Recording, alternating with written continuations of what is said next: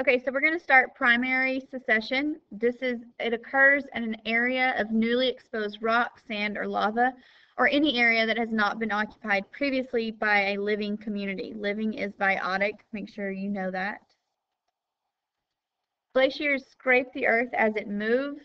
Some land may have been buried under the ice for thousands of years. Rocks are carried along by the ice. As the glacier melts, the rocks are left behind. After about a year, lichens begin to grow on the rock surface. Lichens slowly break the rock down. Primary succession areas have no soil. After the lichens create cracks in the rocks, mosses begin to grow in the cracks.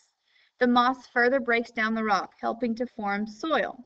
Both lichen and mosses are pioneer species. Pioneer species create soil in primary succession. Soil is a thin layer that covers the land. Soil goes down into the ground a short way.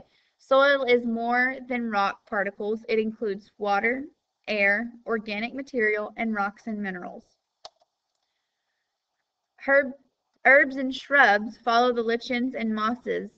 Then pine trees and aspens are next. The climax communities are the birches and spruces. For those of you that are visual learners, this page here breaks it down a little bit easier for you. On the left-hand side are more pictures and images of your glaciers melting and moving, and also your lichen beginning to grow and whatnot.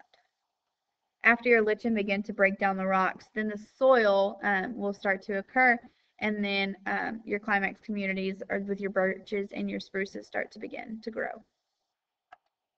So you can see now as the time elapses, your plants and vegetation begin to grow more and more. At first you have the smaller plants, the perennials and the grasses, and then it goes to the shrubs, and then your trees, and then your hardwood trees.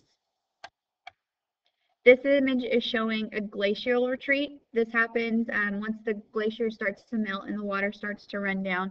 You can see that over time the soil develops and the grass develops, and then you become have a primary succession going on within your environment. Remember, with your primary succession, this is completely new growth. Nothing has ever been there before.